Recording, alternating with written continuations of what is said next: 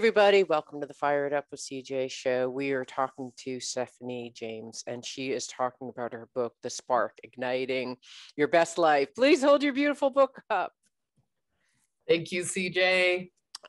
Lovely. So we were talking about in the previous segment in part one about one of the sparks in her life and how she was told to stop trying, stop striving, stop trying to be so lovable, looking good, achieving, accomplishing so much.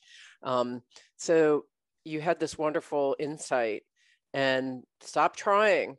And then what happened after that? How did your life shift, and what kinds of things that you do to excavate that spark that was in you? Yeah. So, I feel like we are so programmed with these external programs for happiness and from a very young age, and we see it in our media. We're inundated with these images of drink this and you'll be happy, or, wear this right outfit and then you'll be happy. And, we can only be happy if we're in relationship.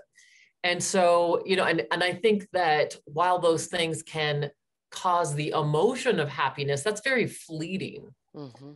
So, what I had to learn is that happiness, truly loving ourselves, it's an inside job.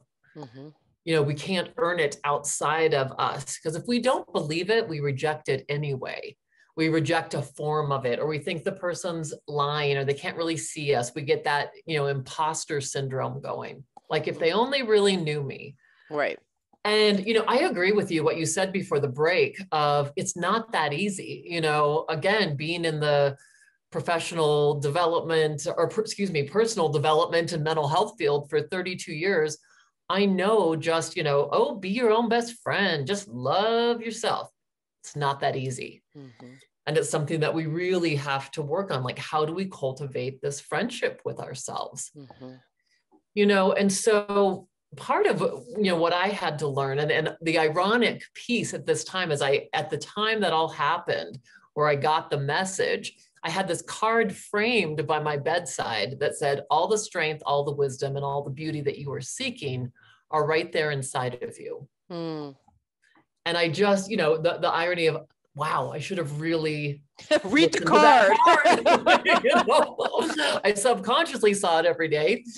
But so I think what starts helping and changing this dynamic for us is truly learning the art of befriending ourselves, because it has to start there.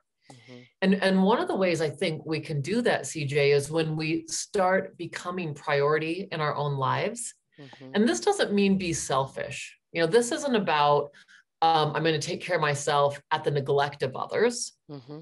It's that I'm going to take care of myself and make that a priority in my day. Mm-hmm. Because when I show up for me and I'm giving myself the message, I've got my own back, I actually start trusting myself to show up. I start trusting myself, that I'm going to do this self-care, and that's what builds the relationship.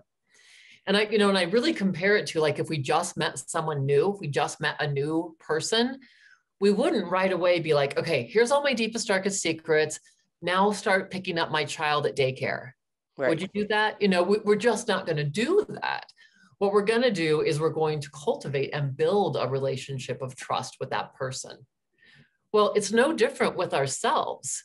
Oftentimes, we can all think of times we've let ourselves down or betrayed ourselves or said yes when we really meant no, committed to things to ourselves that we broke.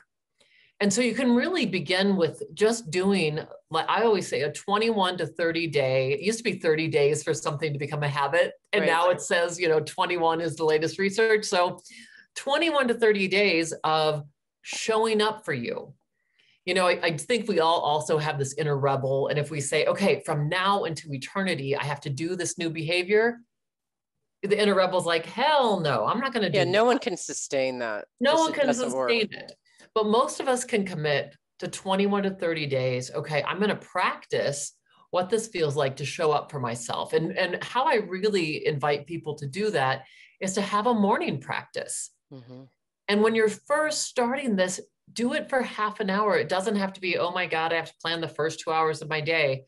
No, it's half an hour. Mm-hmm. Do things that nurture your soul. You know, it might be 10 minutes of exercise, 10 minutes of mindfulness or guided meditation, and then 10 minutes of writing out your gratitudes. Mm-hmm. It's literally like priming your heart, mind, body, and soul for the day ahead. Mm-hmm. And then no matter what challenges we face or what's ahead, we have some resourcefulness. We've Yeah. got this resiliency, right, that we're also cultivating. Yeah, I completely agree. It's funny because I talk to my clients. I'm like, what do you love doing? I hate my corporate job, but I really love doing art.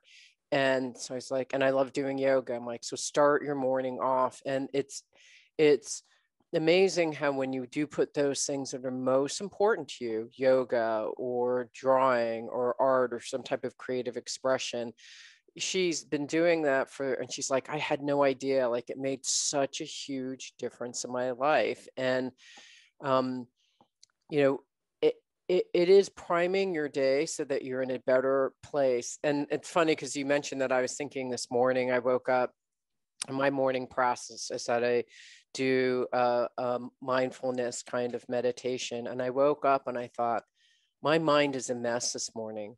I can't focus to save my life. My concentration was awful.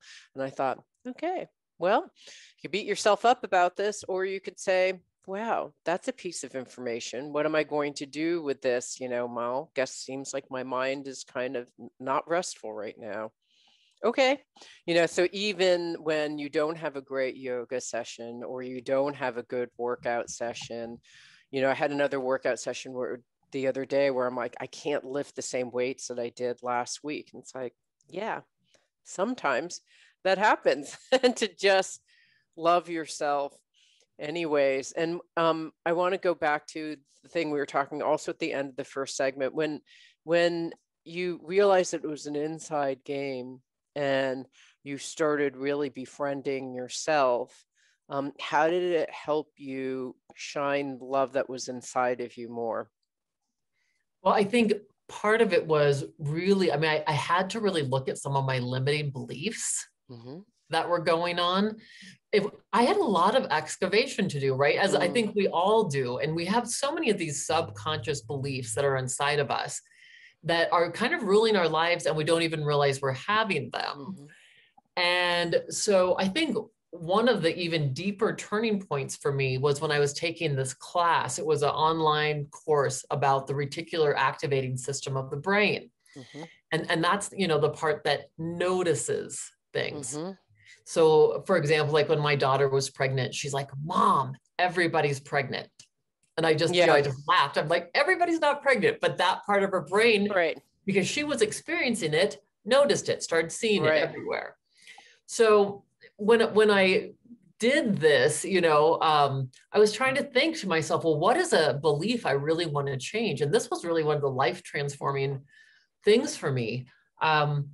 Because I'd always been very, very driven. I put myself through grad school as a single mom. I'm the oldest kid in my family. Wow. And oftentimes just the hub when there's crisis. You know, I'm the person on the phone. I'm the go-to. Right. And so, you know, it was really, I was like, well, I'm trying to think of what is a limiting belief, because it felt like there was something underneath that that was also driving that behavior. Mm-hmm. And when I really started digging into it, I realized, oh my gosh, that behavior actually comes from a limiting belief that I had when my parents went through that divorce. And it's that nobody's there for me. I have to do it all myself. So part of that being driven was really, I've got to do it. I've got to do it. And so on this course that I took, I loved this exercise, and I have it in the book because I think this is just genius. Again, it's this 21 to 30 day where you're writing every night a journal entry. And she said, you need to write to one thing that you want to instill in your belief system. Now, you're not going to believe it today because you're going against all this pre-programming that's already hardwired neurologically. So you have to say, okay, what do I want to believe? And she goes, I want you to blow it up big. So when it shows up, you really know it. Mm-hmm. So what I would write to, and so every day, and I did it for 30 days, you write the same affirmation and then all the evidence that showed up during the day to support it. So my affirmation was, the universe completely loves and supports me. because I had gone through great portions of my life where I felt like I have to do this on my own. Nobody's there for me. No one's Mm. doing this for me. Super independent, super driven person. So what was interesting is right away I started noticing like, wow, I get so many wonderful texts from my girlfriends, Mm-hmm. that are like, hey, sweet friend, love you, thinking of you, just sending you, love and warm wishes and light. And I was like, wow, I knew that was happening, but I just wasn't attuned to it. Right. Yeah. And then pretty soon it was like, I think it was that first week, twice, I used to always go to the same coffee house on the Mm-hmm. way to work. Mm-hmm. And in the same week, two different baristas gave me 2 free cups of coffee. And they're like, Nice. we just love you. It's just so nice when you come in and you're so upbeat or whatever, and it was just like, that's really sweet. And it was just little things like people letting me cut in online at the grocery store and, just little bitty things showing up. But the second Mm. weekend, something happened, CJ, that like blew this belief system out of the water. And my daughter, Haley, and I had gone to Estes Park, which is up here in Colorado, Yeah, beautiful. for the Yeah. day, and came back, and our little 1940s bungalow that I had just bought and spent most of my savings at the time remodeling, the basement had flooded. Oh. The really old water heater had rusted out at the bottom, and so there was all this standing water. And I go outside, it's like 4:30 in the afternoon, and the neighbors are out working on their yards, and I just like, I don't know what to do. And I start talking to one, and pretty soon the other one comes over. And pretty soon, CJ, I have all these people with shop vacs and fans and all these people helping. And then there's a knock on the door, and I had a girlfriend who lived about 4 houses down with her husband, and she saw all the commotion, people coming in and out of the house. She's like, what's going on? And I tell her. She comes back 15 minutes later and hands me $1,000 check. Oh my God. And Okay. she's like, I know you can't afford this right now because you spent all this money remodeling this house, but you and your daughter need hot water tomorrow morning for work and school. And my husband has a truck, so let's go pick something out for you. Wow. And I was just like, oh my gosh. Okay. So the universe does support me. Yeah, the universe is super supporting me. And what was so interesting, CJ, is that I always had kind of held my mom about arm's length. I mean, I loved her dearly always, but I just wasn't as close to her. I didn't depend on her. Mm-hmm. And that shifted my ability to open up and be able to get help from her or say, I'm not doing well today, or, could you come up and help me with this? And that is what turned our relationship into this, what we have today, which is this amazing best friendship. And it changed my relationship with my girlfriends, where they were saying, wow, you really let us in. It's so nice to be able to show up for you because you always showed up for us. Wow. So wow. Yeah, really, really, I mean, these things we think, oh, no big deal. It's just one belief. But the trickle down effect or the concentric circles that came out from that were huge and brought so much more love into my life. And I feel like the other thing I want to say, CJ, before we take a break is the thing of, this is a continual process. There's no just one moment that we arrive.